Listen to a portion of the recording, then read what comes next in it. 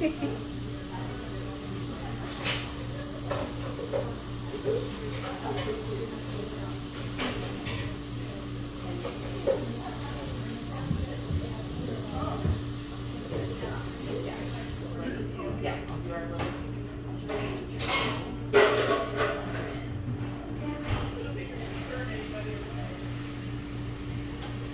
right, we'll go ahead and get started. Everyone is here so promptly at 6. Thank you.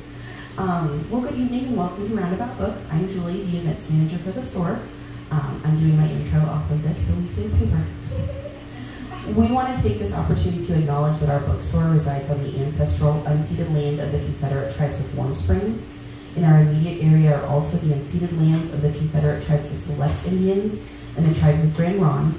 We encourage everyone to learn more about the land you occupy and the story of its peoples. If you're looking for books like that, please check our local section or ask one of our booksellers. We'd be happy to help you find them. And then a quick reminder of some upcoming events. On Tuesday the 27th, Virginia Hartman will join us in the store to discuss her book, The Marsh Queen, a debut novel with comparisons to Where the Crawdads Sing. And on Thursday the 29th, we'll be live streaming with Ashley Winstead for her mystery, The Last Housewife, a dark thriller about a woman determined to take down a patriarchal cult. So be sure to visit roundaboutbookshop.com for more information about our events and book clubs. And then just a reminder that this event is being recorded for our YouTube channel, where you can find recordings of our events back to May 2020. So if there's one that you missed, or if you know someone who couldn't make it here tonight, please tell them to check that out. Tonight we are so pleased to welcome Kathy Eccles-Hooker and David Young-Wolf and their book, Voices of Navajo Mothers and Daughters, Portraits of Beauty. So a little bit about our author and photographer. Kathy Eccles-Hooker grew up in the Virginia suburb of Washington, D.C. She was introduced to Native American cultures as a child watching Native dancers perform at the Department of the Interior. She and her husband moved to the Navajo reservation in the 1970s, where she taught English to Diné students at Dilcon Boarding School. While there, she studied Navajo traditional lifeways, and from her research wrote Time Among the Navajo, Traditional Lifeways on the Reservation. She has taught English at Flagstaff Unified School District for 33 years, where again she worked with Diné students. And then during nearly 44 years in Los Angeles, professional photographer David Young-Wolf became one of America's top producers of stock photography. He later moved from stock photography to a niche, shooting yoga, fashion photography, and creative portraiture, capturing evocative images for his clients while also working on personal photography projects. He now lives and photographs here in Bend, Oregon. So that's how we kind of got connected, because David here is local, and so we're so happy to bring this book to our local community. And I'm going to give it over to you guys because I want to know more about this book as well. So thank you so much. Thank you very much. So the way we got it going, Kathy goes first. Of course. Well, first of all, I want to thank Roundabout and Julie for that lovely introduction and for hosting us. And I want to thank my amazing and remarkable photographer, David Young-Wolf, and his wife and assistant, Pam, who's hiding way in the back. I want to thank our publishing company, Solstice Publishing, which is located in Flagstaff, Arizona. And I would like to thank all of you for coming also. I would also like to thank Julie and Roundabout. It's great to be here. It makes me feel like part of the community, which has been kind of lacking since COVID and not really getting that much. Also thank Crinkle. Oh, sorry. Her name's Crinkle, not Kathy. Okay. Anyway, it's been an honor to work on this project, and what we learned and the people we met has been amazing. It's one of the best things I've done in my career. And we love doing it. It was an honor and a privilege. And these women's stories, when you read the book and you put them all together, it's like layers of truth and honesty about what their life was like, and it's really pretty amazing. Author, Kathy, photographer. I forgot that part. There we go. Publisher. Okay. Just to let you know, and I'll tell you this a little bit later, but we went to college together 52 years ago. That's when we graduated. And there are some people of friendly faces that also went to that college in this room. We also have a former teacher from Flagstaff in this room, so that's pretty, feels like old home week in some ways. So this is a map of Arizona, Utah, Colorado, New Mexico, and of the Navajo reservation, of course, is in the Navy section. There are 3 states that hold the Navajo reservation, mostly in Arizona, and we did all of our interviews and photo shoots in Arizona. We did, there's a small section in Utah that does have high school, middle school, elementary school for students, and then there's another section, of course, in New Mexico. So that little blob, or big blob that's white in the center, is the Hopi Reservation.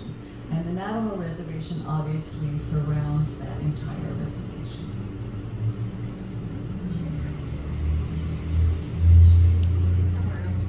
So, Santa Monica to Flagstaff is about 480, let's call it 500 miles. And we figured we drove at least 200 miles once we got there. So every trip to Flagstaff was 1,200 miles. And you combine that by 12, that's over 14,000 miles we drove to do this. It boggles my mind. We didn't figure that out until yesterday.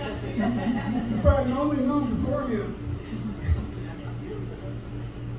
Okay, so.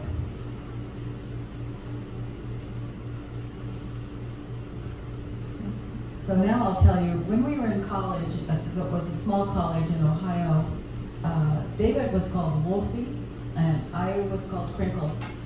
And only the people that know me during that time call me Crinkle still. I got a little more mature and became Kathy after I graduated from college. But my husband calls me Crinkle, David calls me Crinkle, so it's going to be hard to do a switch. Pam calls her Crinkle. Yeah, Pam calls me Crinkle. So we had Crinkle, Wolfie, and Pam there. Okay, so we went to college together 52 years ago. We remained friends. Pam was my roommate in college, and we remained friends, years later and later.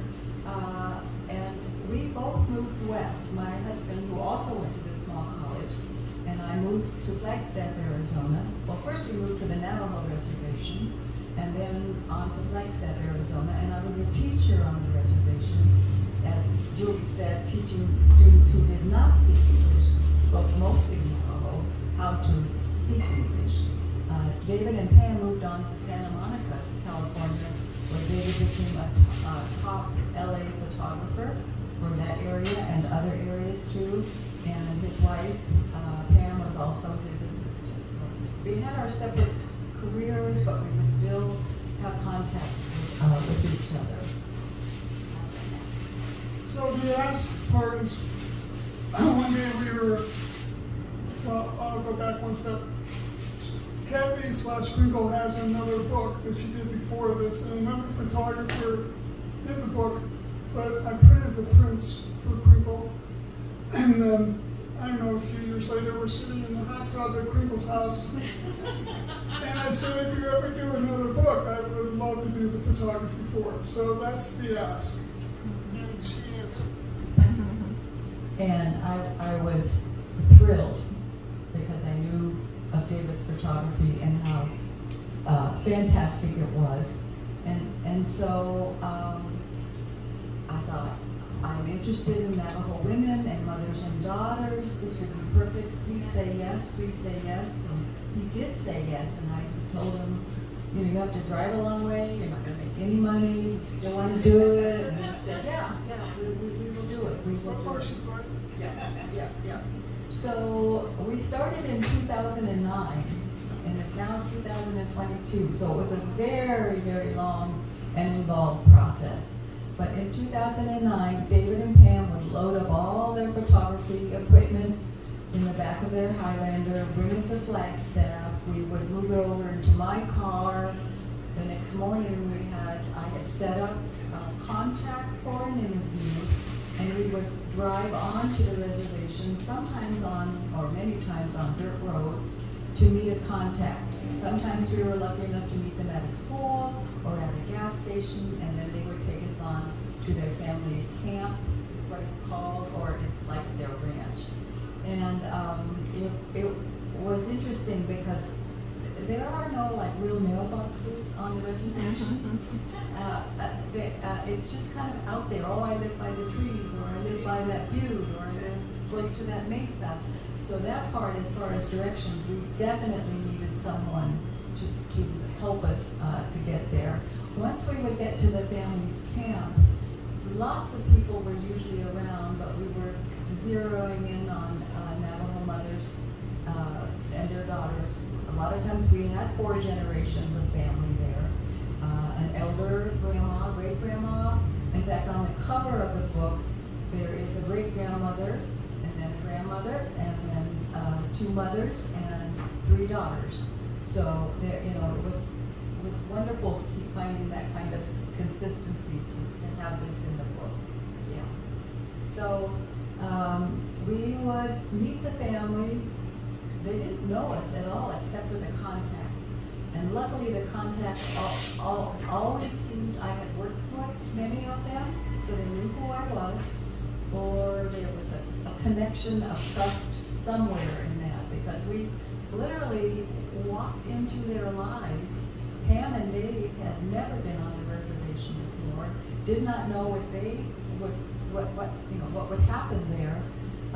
Yes, sir? We have Dilcon. Oh, that's right. Yeah, when my husband and I lived in Dilcon, which is 40 miles north of Winslow, Pam and Dave did drive through and spent a couple of nights with us then, but that was pretty much it.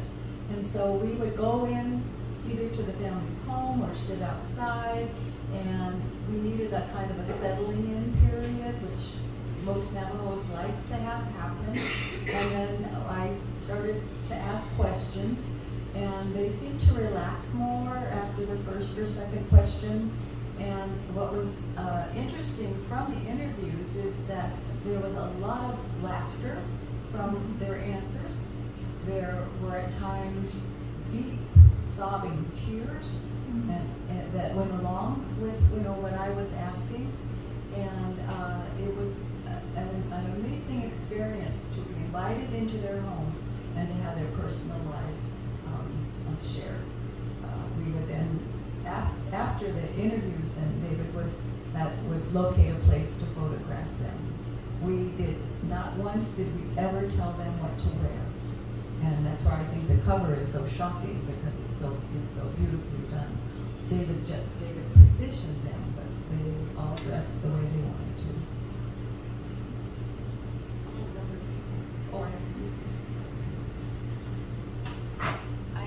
I am going to read just the first 2 paragraphs to let you know my thinking on this book. She does a lot of reading.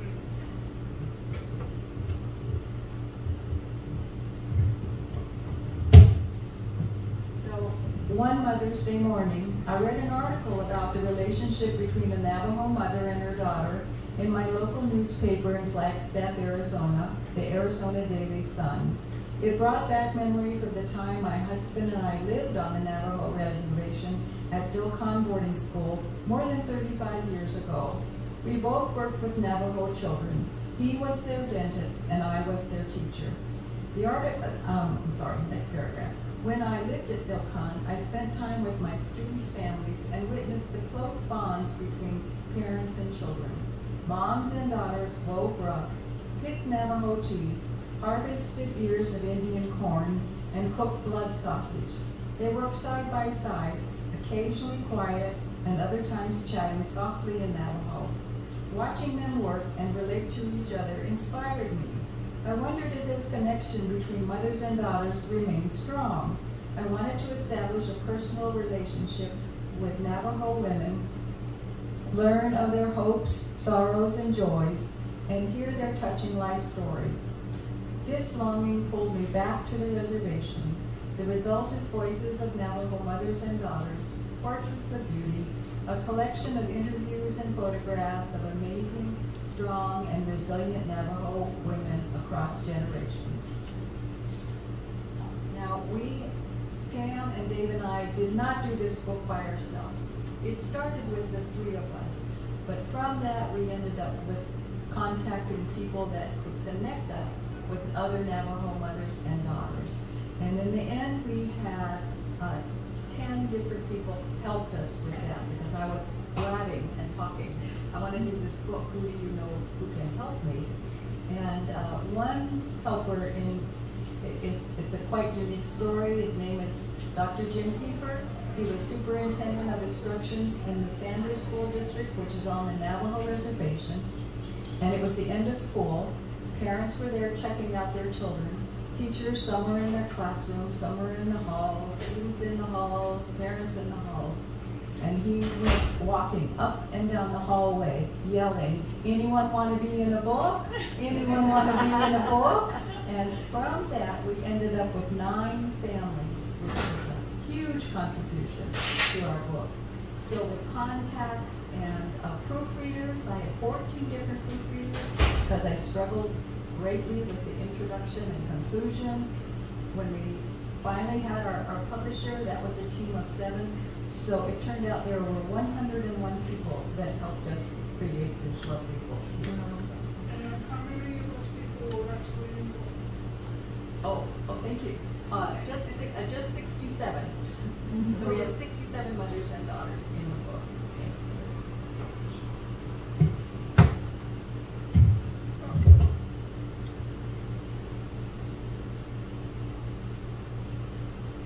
So I'm just going to talk a little bit about photography to start with.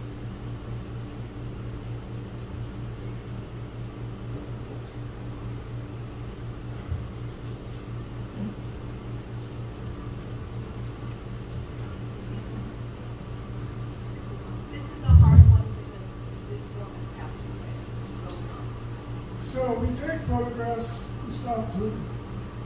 We do it to commit moments to eternity and human nature made tangible. There was something else I wanted to say. So I listened to the interviews, and they talked about how these ruins were close by to them, and this is where the mom in the turquoise shirt went to preschool. So we walked over there, and it turned out to be an amazing location. So the lady in the black shirt, she did die, and her mom was taking care of her son, who's old. He just graduated from high school. So we did an event at the Northern Arizona Museum of Art, and her mom was there. And I made prints to give the people. It was pretty emotional to give them the print. Okay, moving on. The movie was called Kodachrome. From the quote came from the movie Kodachrome. If you're not a photographer, you probably won't like it, but if you are, I suggest it.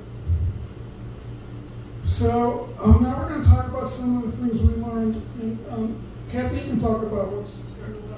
So this is a woman who realized, I think it was in her 30s, that she was forgetting her mother and grandmother's stories, and it was worrying her. So then she thought she would start writing down stories at first. First it was a page or 2, but then sometimes when you start to write down your stories from the past, more and more thoughts do bounce up and start coming to help you out. And at this time, we have down 33 journals. You want to just go ahead and press that button? But really, I looked back in the book and it was 22, but I bet by now there are 43 journals. And so this was all of her history, and what she wanted to do was share those with her children. Okay.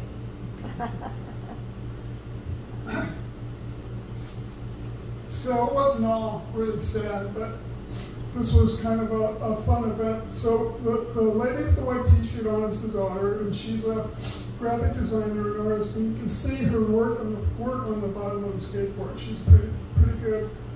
And one of the things that's amazing is the relationships that the moms and daughters had. The mom had an arranged marriage. I'm going to let Kathy talk about that. So I didn't realize that arranged marriages occurred in the Navajo Nation until I was halfway through the interviews with women. And when it was brought up this time around, it turned out that the parents of this woman and her husband, those moms were best friends. And so, husband's parents, yeah, were best friends. And so those two women cooked up that this woman and her son would get married. And it's interesting, she said that her husband's name was Jackie. And she said Jackie was always a jock. And he would hang out at his house with all his buddies. And I would be over there because Jackie's mother was sewing clothes for her. And she said Jackie always ignored me. And in the end, when she was 16 and he was 18, they got married. And they're still together, and life is just doing great for them whenever I contact them. And the interesting part also about Jackie is that he is an Elvis impersonator at a local casino. And so he's got his costumes, the grandiose Elvis costumes all folded up. Which he had to show us. Oh yes, for sure. And then the hands. Okay, so we're doing this photograph, and you've got to imagine there's some people standing around, other members of the family, Ann and Crinkle, and I'm working away, and I start to feel something crawling up my legs. And pretty soon, it was like incredibly painful, and everybody else starts laughing because they know what's going on. And they yelled, just take your pants off, take your pants off, which I did, and eventually the pain subsided. But that's what I learned. Don't stand on an anthill when you're photographing. Red anthill. I don't care what color they are. I'm not standing on a hill. Okay.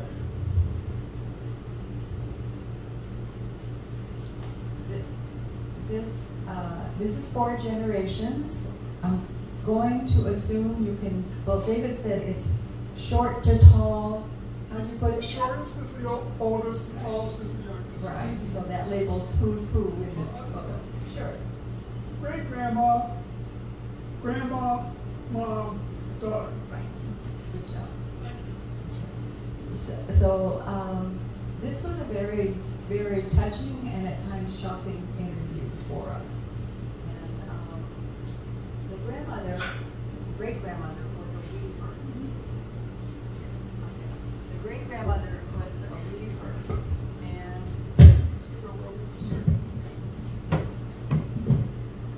so yeah, that's fine. Okay, so the great-grandmother was a weaver, and her husband left her with 8 children, and the only economic help she had came from her weaving.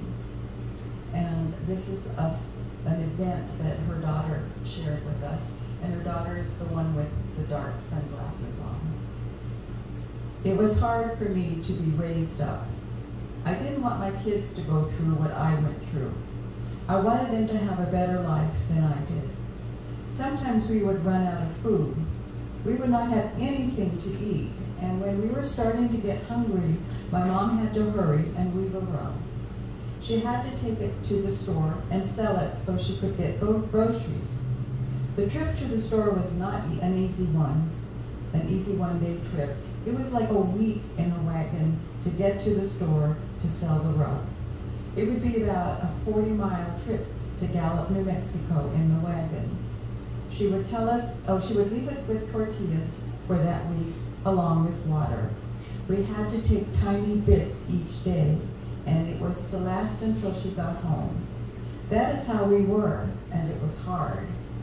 I used to be really, really skinny, and now look at me. I wish I was still that skinny. We had no shoes, and we used to run around without them. We had the calluses on our feet, so we would not get cactus stuck in them. There were 9 of us in the hogan, and it was crowded. And a hogan is their shelter, and I'll talk more about that later. lots of times we would only have breakfast and then not eat all day. We got used to not eating all day. If we got hungry, we would chew plants and pick berries and get full on them. When it would rain, we would drink the water from the mud puddles. It used to taste really good. We were like wild animals, and we had to live off nature. So I heard her say this, and I was sitting in their home, and I thought, wow, I'm at home in Cleveland watching color TV, and she's drinking the water out of the puddles. So it kind of brings it wasn't like in the 1800s. This was like, I know I'm old, but I'm not that old. It was pretty current. The sad and tragic part continues because this woman, the mom, her name is Arlinda, and Arlinda's mother and her brother, this woman's brother died of COVID in December of 2020, and her grandmother died of old age in 2020 in December. So 3 deaths in a month was just so traumatic for Arlinda. And I was in contact with her after her interviews, and when the book finally arrived, she called me and told me how everyone cried when she saw the book and how much it meant to her to have pictures of her mom and her grandmother with her now. Before we move on, I didn't really talk about what I wanted to accomplish photographically. And before we started shooting, I kind of wanted to capture the environment of where they were, do close-ups, and kind of show the interactions of the mothers and daughters. So I just wanted to bring that up as we're looking more at the photos.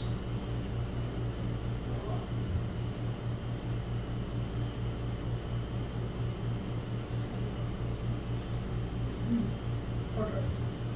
So 5 on a horse. So this is a picture of Amy Begay and her mom, Elsie Nez, and they're tending to a sheep who has been injured. Elsie has had quite an amazing life. Her husband had to leave to work on the railroad, so she was left in charge of, I'm going to guess maybe, I think it was 12 children. And at this one event, she had maybe 5 or 6 children. She needed to herd sheep, so she was riding on her horse, and to take care of her children, she had 3 children tied to her waist. She was on the horse, children tied to her waist with a flour bag to keep on her back to keep them protected. And then on the front, she probably had a toddler on her lap. And she also had one in the oven at the same time. And that totally blew us away, surprised us. Another interesting fact that I learned with this interview is actually, I think she ended up with 8 daughters and 1 son. That's what it was. And she had all of her babies in the hospital.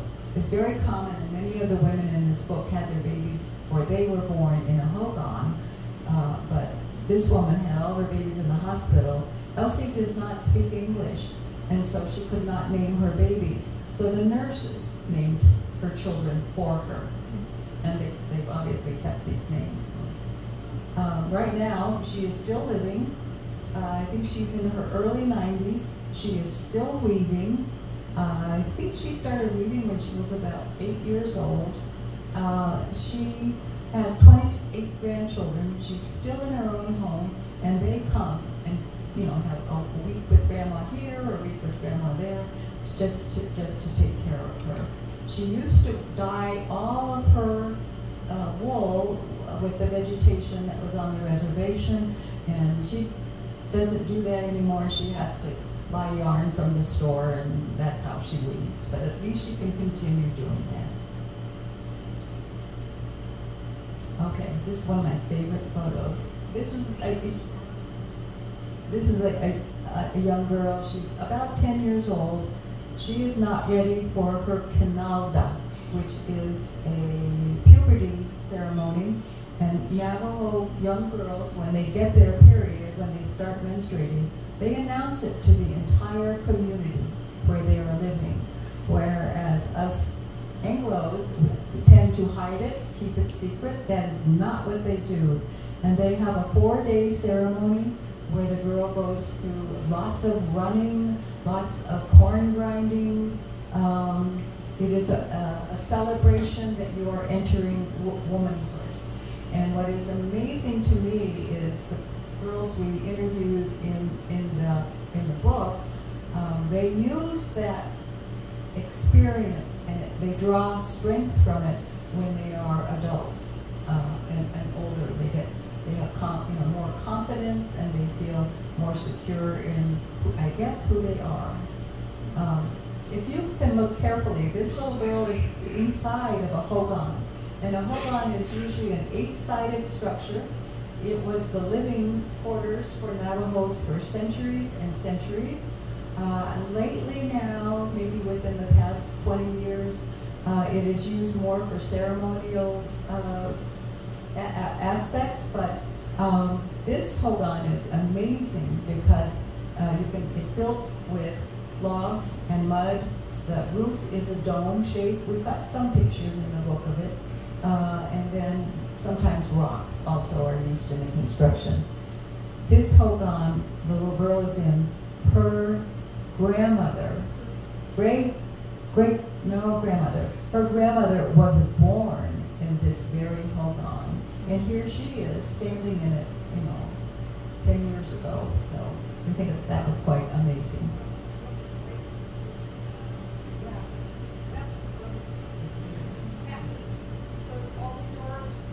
Yeah, oh yes. All the doors, and I check that out constantly when I go to the reservation. Every door on the reservation, whether it's a trailer or what, always faces east to welcome the sun in the morning. Yeah, the hogan police, that's right.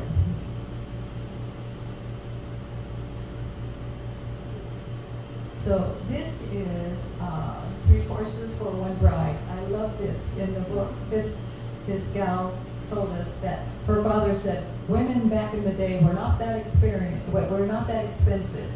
We got your mom for 3 horses. And I just thought, oh my gosh. Yeah. So this was an arranged marriage. She was 16, he was 18 also.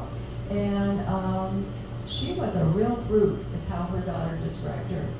She worked like a man, is what she'd say to me, and she'd just follow along, whatever her husband was doing, she was right behind him to help.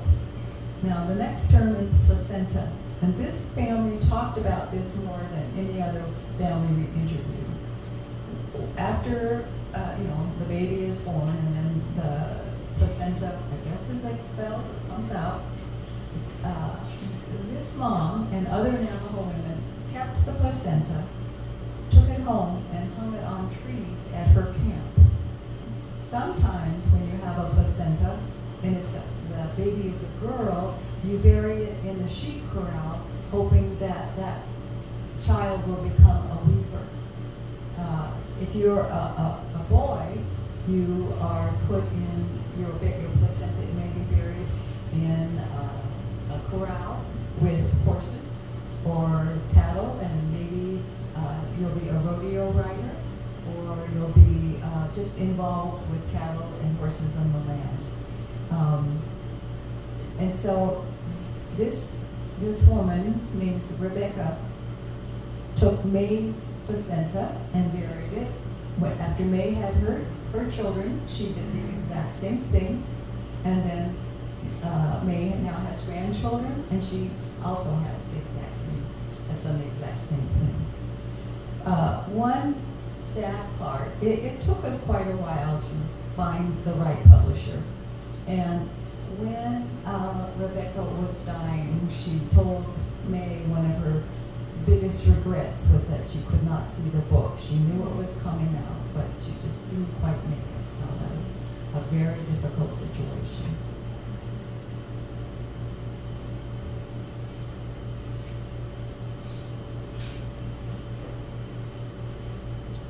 Okay, so be prepared for anything that might happen. And I'll say a couple things about the photograph, but the first thing is I saw that dog coming and was actually able to take his picture just as that one spot where he shows, if he'd gone behind the people, we wouldn't have got it. So it's just, as a photographer, you've got to be prepared to grab the moment anytime you can. Also, the environment here, it was raining pretty good. We were using umbrellas to keep them dry while we set up everything, and then we did get the photo. So dealing with the elements, here again it was raining, but this situation it was so windy that Pam and Creeper could barely hold it. We had a big light, we had to go to a teeny little light that the wind wouldn't affect. Next. Strong winds. So we experienced heat. There's a lady coming up with a photograph that was over 100 degrees. And like we were suffering and she didn't know what the problem was. It was cold. Grandma's corral. So there's Grandma with a little bandana on her head. And these corrals, they're pretty heavy duty. They're made of wood, they're made of mattresses, springs and stuff and everything. And eventually somebody's got to move them because there's too much manure or they just need to go to a cleaner spot. And this lady, she did it all by herself. It's pretty amazing. She's one tough lady. And so we were working on the shoot, and like she looks good, and I don't like to make people do what they don't want to. But I asked the lady in the red coat if she could ask her mom to smile, and she said she is smiling. So she never we couldn't do anything to change that expression, but she was a sweetheart. And there's another photo inside her house. She's got these chickens in a box next to her wood burning stove just to keep them warm. The things you see, I have pictures of that, but not in this. So. Do you know how old she is? Well, she has passed away, and she passed away when she was 90. She is. Yeah. The bow. I love the bow. Yeah. It's like, you want me to photograph this stuff? Are you kidding? Please let me do it. So, not everybody was happy to be photographed. This lady, and I don't think it's really her fault. It's like sometimes we weren't in charge. A lot of times, most of the time, we weren't in charge with the families, getting the families. So it was the responsibility of the person who did find the family to explain to them what we were doing. I don't think she had any idea what she was doing. All she knew is that they got her dressed up, and we showed up, and we were trying to do the group photo, and she was like really upset. So I had to do something. We took her aside, and somehow I was able to communicate with her. And I don't speak Navajo. So we thought back on it, and kind of how do you do that? When you be yourself, you treat people with respect, show people that you care about them, and act like you belong there and you know what you're doing, and then that inspires confidence. You can emote that, I guess. So this went from being unhappy to being happy. Now, this photograph, this is Bertha, where it was over 100 degrees, and like she's not sweating, but we were. And the reason we show this photograph is these photos don't just happen. Now, Bertha on the left, well, they're both Bertha, but the one on the left, she is standing in front of the territory that she got from the Navajo nation. And like, there's nothing you can do with that. So basically, this is sheep. Yeah. And we were fortunate that the wind kind of came up and did this with her skirt, which is just so cool. And she's just standing there doing her thing. So it was pretty neat. The other thing is, this is a highly technical shot, even though it doesn't look like it. We've got, excuse me, this shadow here is a big diffuser on top of her, diffusing the light that's coming down. Otherwise, the sunshine was way too bright. And we have another light coming in here. So even though they look pretty simple, some of them took a lot of work to get it to be just right. And we were sweating, even if she wasn't.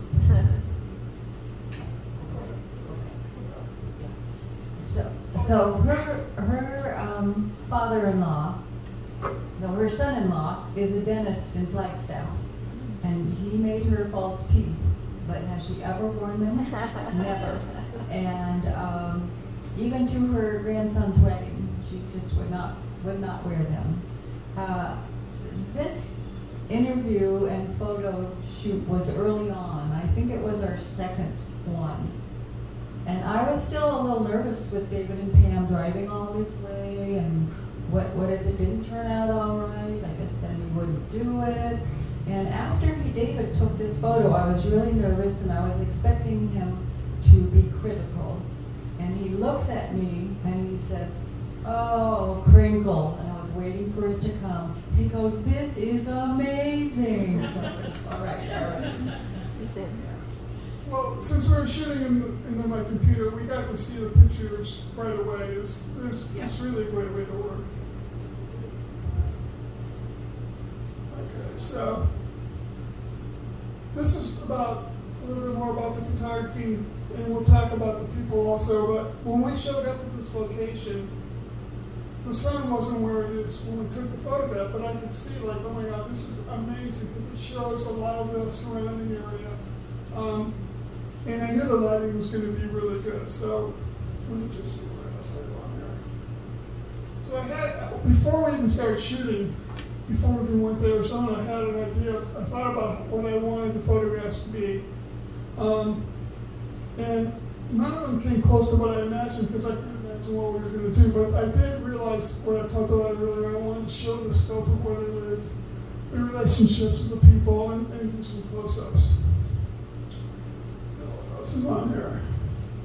So even though the pictures didn't look like I envisioned, since I couldn't really envision them, I did have an idea, and that's what I went through every time we went to a location.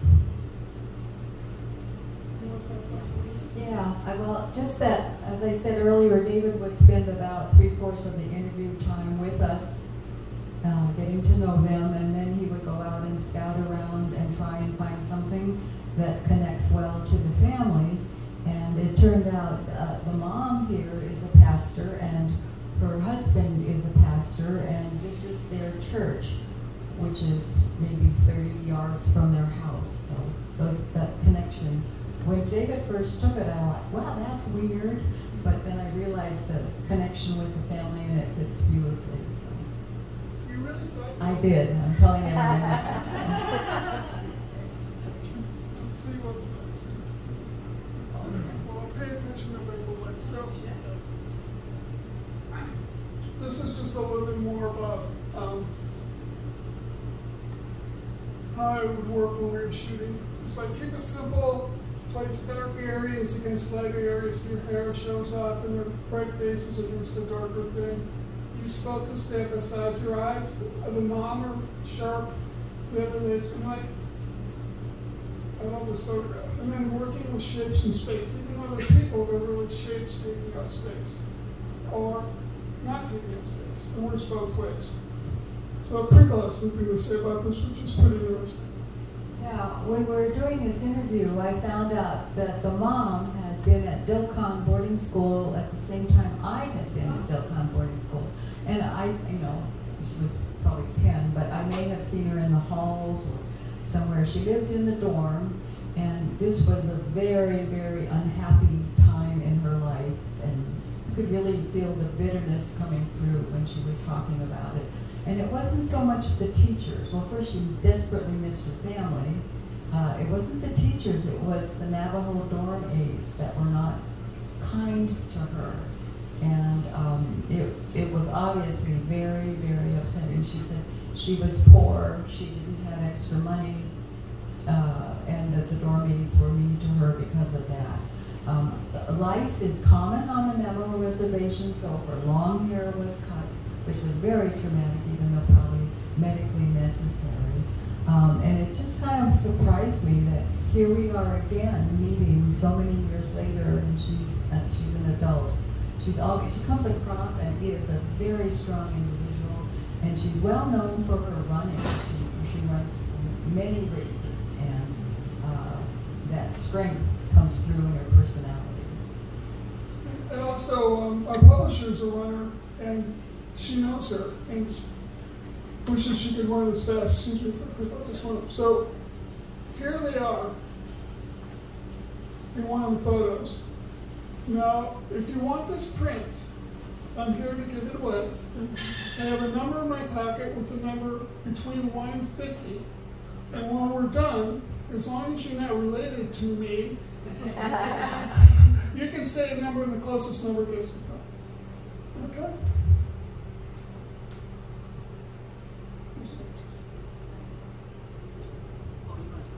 Yeah, nice. So, Crinkle's going to tell a story about these people, but this is just another example of trying to show their environment. And, you know, this having a vision of what you want the photograph to look like, and then being able to create that vision with whatever lighting you needed. And it's a pretty amazing family. They actually, we ran into them again at the museum in Flagstaff. Crinkle has a story here, which I need to give her the prompts for. I do want to tell you that the grandma speaks 3 languages, has 3 master's degree, very, very highly educated woman who loves to talk about Navajo culture. In fact, her grandchildren complain because she talks so much about it. So what I found interesting, not only with these people, but with others, is the kinds of toys that the children created, because there was no going out and buying a Barbie doll or a small Mack truck or even a baseball for them. They had to create their own toys, and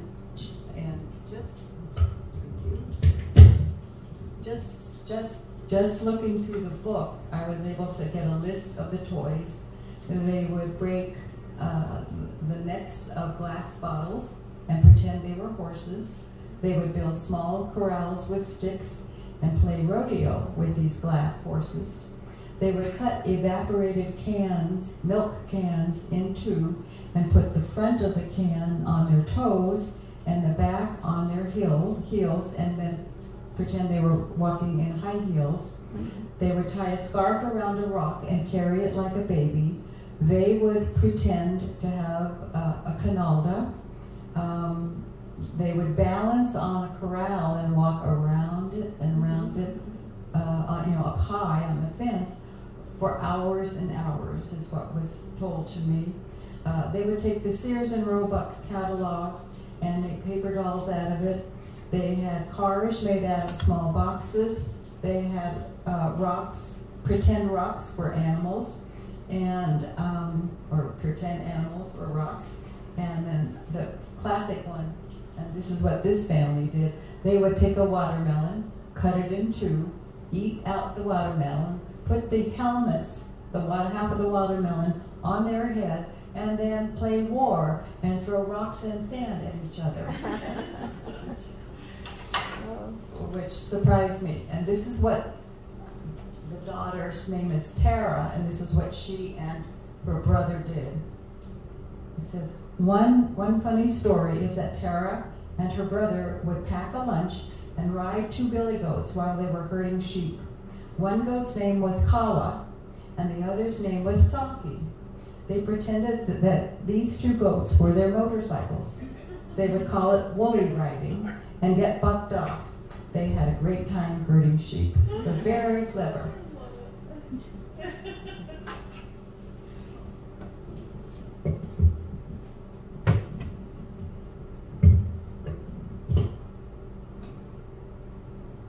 So this is just to show you how we kind of worked each photo shoot. I would find a location. We've got the hogan in the background, and the people are all standing where they're approximately where we want them. So we've got the lighting set up, Crinkle's holding the flag, Pam's taking the picture. And once we get the lighting set up, then we have everybody, we work and get the pose finalized. And then we shoot. So I got a little video here. Pam did all these photos, and hopefully it'll play. Let's see.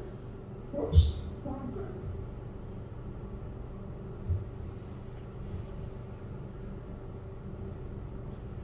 This is an amazing canyon, and they actually would take their cattle down inside the canyon in the springtime, and they would brand them and things like that.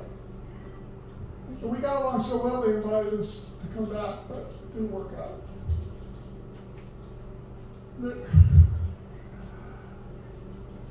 There's only standing right on the edge of that canyon. You can see our shadows are way down there. Okay, so, did you have a story? No, I will when you're done. Here. Yes. Okay. We practice on this. So, one of the things that I did was I kept my eyes open and shot a lot of other stuff besides Navajo women. And this is a perfect example. And I did lots and lots of photos like this. And this photo is, look, to me should be in the book, but it didn't make it. And Crinkle's going to say why I think that. Oh, because from an economic point of view, sheep were the most important in their culture. Says from the beginning, sheep mattered the most. It created security by providing food and wool. It's their whole essence is involved with the necessity for sheep. Sheep were introduced in the 1500s by the Spanish, and so it just has been ingrained into their culture for hundreds of years. And I don't know if you recognize it, but that's Grandma's corral back there. Stop the car. So we're leaving, driving off the reservation, and I see this out the window, and I'm in the back seat, and I go, Crinkle, stop the car.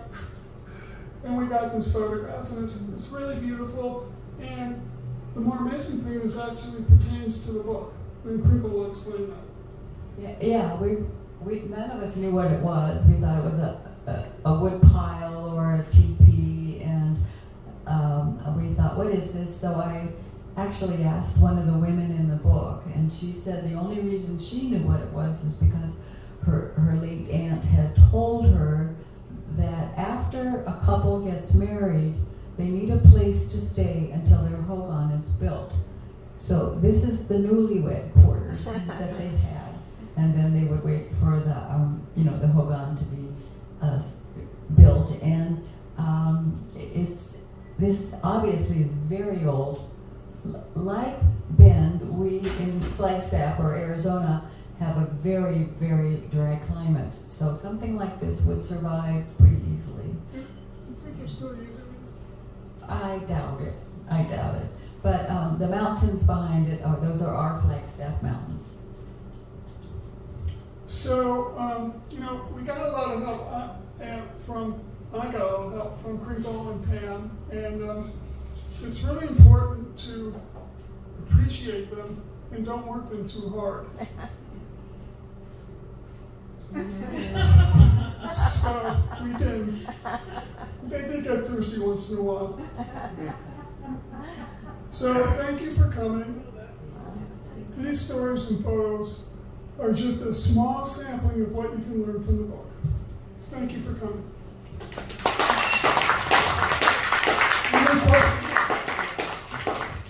If you have any questions or comments we'd like to hear, let's see if we can answer them.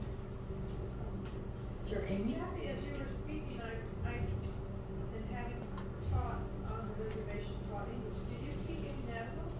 No, two words. That was it. No, we always had a translator, thank goodness. We had some elder women did speak English. One spoke English because she was hired by the Grand Canyon Historical Association to weave a rug at the Grand Canyon in the visitor center. So she did learn English, but most of them did not. Yes, Dee. Do you know, is there a significance of the commonality of everyone wearing purples and teals and blue colors? Is there a reason for that? Well, this is interesting because we see women everywhere in Flagstaff dressed like this, and it's the long skirt and it's a velveteen top or whatever. And what I do know of it, which so surprised me, I don't even know. Well, I don't know if you could go back to Mabel's picture, but you don't know who she is. But Mabel, that's the canyon. That's the canyon picture. The red dress? Yeah, red dress girl. I think you just passed it. Well, we can do this one. She's in the slideshow. Oh, okay. Her daughter was wearing actually a rug dress. If you look at it, this is her mom, but the weave was just astounding for me. I thought, oh my gosh. And that was really a very traditional outfit that was worn until,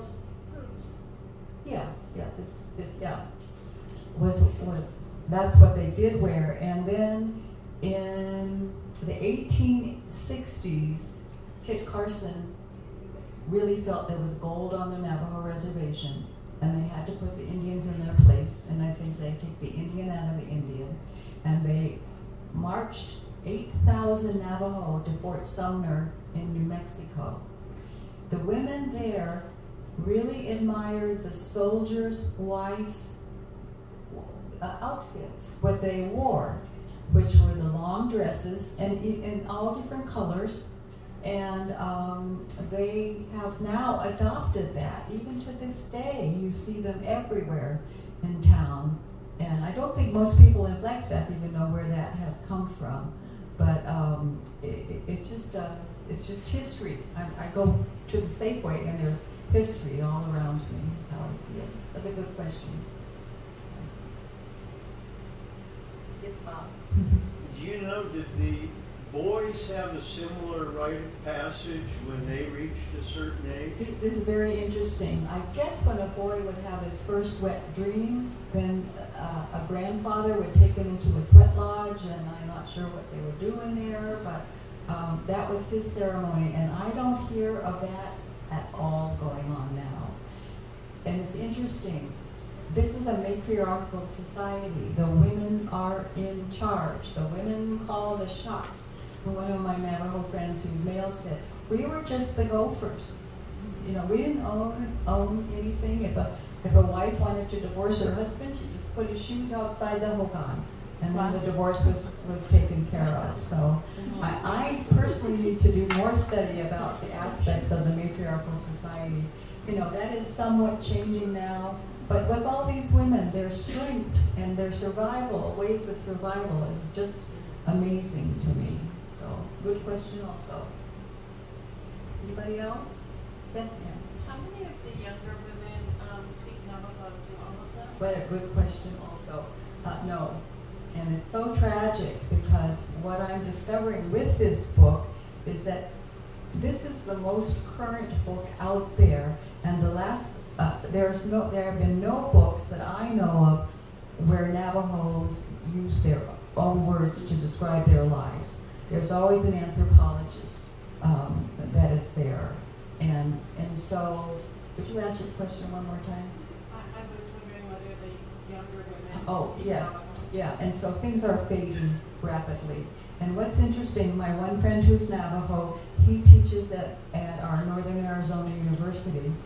And the students that come in that are Anglo do a better job learning Navajo than his Navajo students, because they don't speak Navajo well and they don't speak English well. And so they don't have a foundation to draw from, which really surprised me. You'd think they would pick, maybe they have the accent correctly, but they certainly don't have the vocabulary. And so in the book, there are several daughters that wish they had a lot of regret of wishing that they spoke the language and that they knew the culture better. One of the Navajo teachers at our local Coconino High School, he told me that many Navajos don't even know what a hogan is, because once they get to Flagstaff, they do not go back to the reservation. So I feel that this is a real tragedy. Yeah. Just real quickly, the people that we interviewed, what I found was that the grandmother or the oldest lady only spoke Navajo. The middle one spoke both, and the youngest one only spoke English. That was my experience with the people we knew. Yeah, same. I agree. I agree. Yes, I Amy. was just gonna add that, to my knowledge, and I could be wrong, if it's happened before, the Navajo language has not been written that long. Right. Like in the last 50, 60 years. Right. Right. So the woman that's taking all those notes, do you happen to know, is she writing in Navajo or is No. she writing in No, she's writing in English. Yeah. Yeah. When I first moved to Dilcon, which was in the 70s, it was just becoming a written language. Yeah. Yeah. So it's very rare to find a Navajo that reads and writes Navajo. It is a difficult language.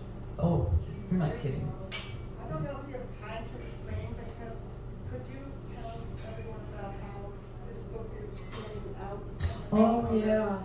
To the children who really need to hear about their culture? Right. I wrote this book for white people in Flagstaff. That was my initial intent. Because I thought, here we've got this amazing culture and country. It was like a foreign country to me, right next door, and all people knew were perhaps the alcoholics in the street. That's all they knew, and I thought that that was a travesty. So, being so passionate about it, it's like I could not let it go. We went ahead and just, went forward with it. But can you ask your question one more time? So there are people who are literally Oh, the working prompt to get response. into the I think library. it's like it's exploded because it is a book with it's very authentic. It's not my words. It's not about me. It's about them. So what has happened is when we had our museum event, we had well over 100 people there. I'm going to be speaking at the Arizona Library Association's conference. There'll be 300 people there. All of a sudden, people from the Navajo Nation are very interested in this book. They need a documentation of their culture, and they need it coming from their own people. I just provided the platform. That was it. And I was a little nervous. I was interviewed by the Navajo Hopi Observer. That's the paper for the entire reservation, and I was relieved when the journalist said to me, "It's obvious you are in the background completely with this. These are their stories." And somebody had said to me, "Well, are you going to do another book?" Oh no, no. It was 13 years with this one, so it's so much. It wasn't work when we were doing it. We were having a great time, but when I sat down with it and it was all done, I went, "Oh my gosh, this was so much work!" And for Pam and Dave to drive all that way to do this, so yeah, 14,000 miles. If they were 20 years younger. Yeah, yes, yeah, but not now, not now.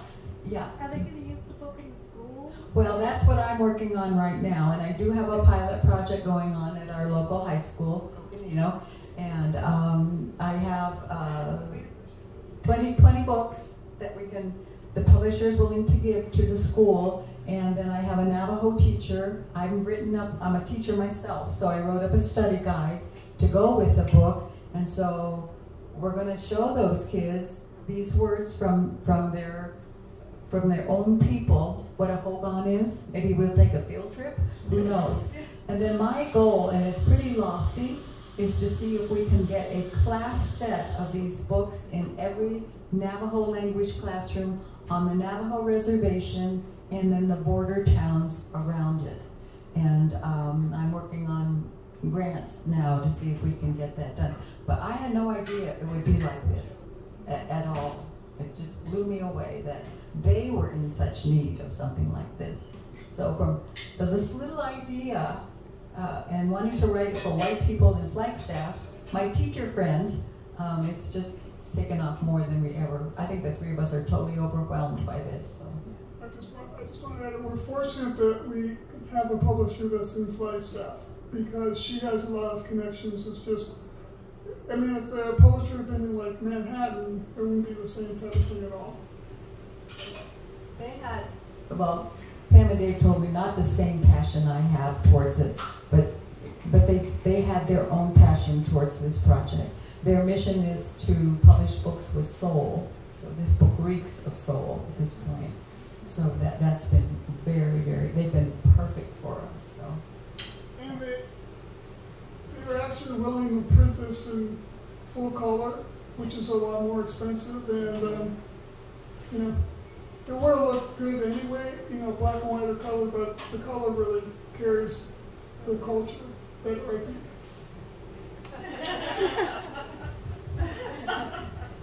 And I had a lot of really nice rejections for this book, but what was amazing was the one that was very interested in it. I know it would not have been in color. I know it would have been like a 6x8 size book, and no one would pay any attention to it at all. And this, I think, really draws people. So that's important. It weighs 2 pounds. I had to bring 20 books here in my suitcases to have both of us sign us for another presentation that I'm doing. So that was a big pain to. What? Oh, the picture. Print. Oh, Print. That's the way. okay, so I'm going to pull a number out of my pocket after. How many people want the print? 1, 2, 3. Okay, so everybody yell out the number. Yeah. 19, 42. 17. 33. Who said 14? He said 14. Let me go. Oh, you win. 13.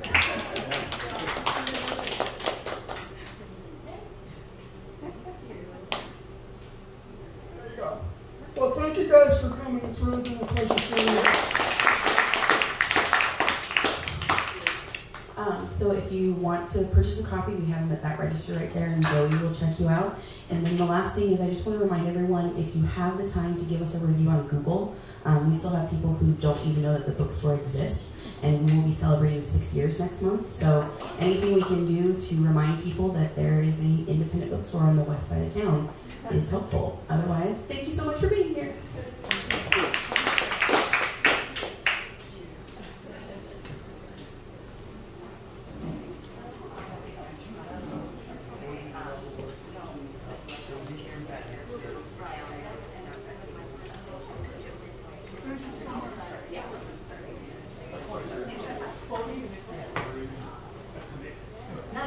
Yeah, thanks for being here.